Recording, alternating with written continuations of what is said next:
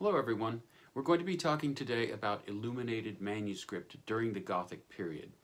Now up to this point, especially talking about the Gothic cathedrals, we've used the word Gothic to mean an identifiable kind of style with elements that you can pick out quite easily. And you can say this is a Gothic church. Illuminated manuscript doesn't work so much that way. And so I'm using the word Gothic here to mean not so much an identifiable style, but a period of time. So think of it as the late medieval period, before the Renaissance. We see a lot of different influences on illuminated manuscript during this period. So you have obviously the strongest influence probably coming from Constantinople, from the Byzantine Empire, and Byzantine art. So things like icons. A great deal of the illumination during that period then resembles icons. It's very flat, it's symbolic, but we also have influences from the Greek and Roman, ancient Greek and Roman, which people are aware of. It's not as strong an influence now as the Byzantine, but it is there. And then we also have the influence of all this tremendous barbarian art that we've looked at, that we're familiar with. So this love of detail and love of color and a kind of whimsical approach with animals that turn into fantasy shapes and interweaving and things like that. And so you see these mixed up in different ways, all kinds of different ways during the Gothic period, at least at the beginning. So this is what we start with during the Gothic period. As time progresses, just like with Gothic sculpture, we begin to see increased naturalism.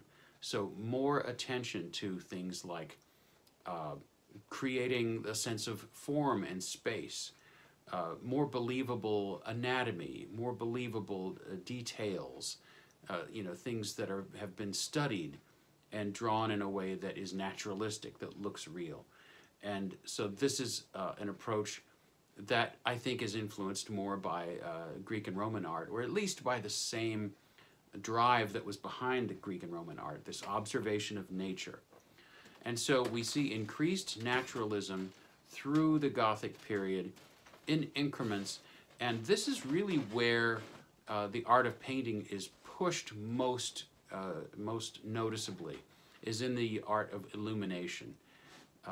And then later on we'll look at Gothic painting and how it follows right behind illumination and takes up a lot of these same kind of stylistic concerns.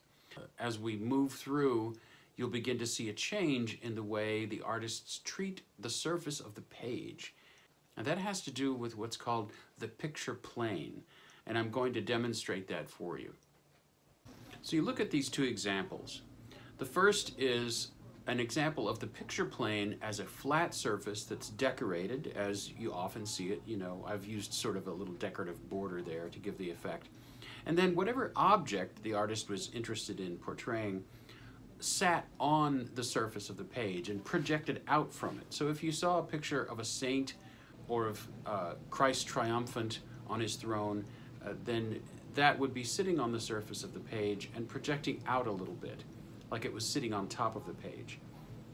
The new approach to the surface of the page, what they call the picture plane, is to treat it like a window, like a clear, transparent surface that we pass through. The picture plane becomes transparent and invites you into another world. So as the artist's relationship with the picture plane changes, that pushes them farther into wanting to investigate nature and how it really appears to our eyes. So they begin to look into perspective. They don't really get it right, but they are working at it. They're trying to create a believable space for you to enter into. And this becomes really important. They begin to multiply detail, not the kind of decorative detail that they had like in the Book of Kells.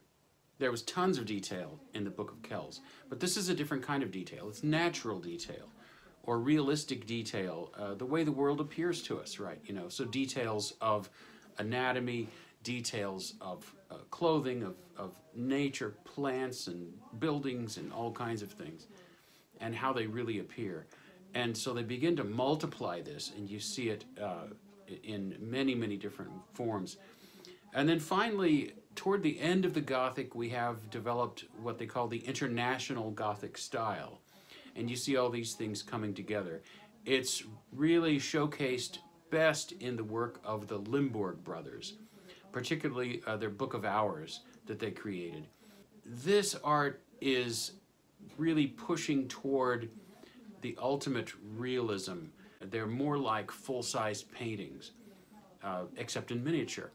So you have great levels of detail of all different kinds. You still have this kind of playfulness that you saw in medieval art and in a lot of the different illuminations. And so as painters begin to be influenced by these manuscripts, their work begins to change right along with it. And it's all driven by this interest in the observation of nature and then translating that into a visual language.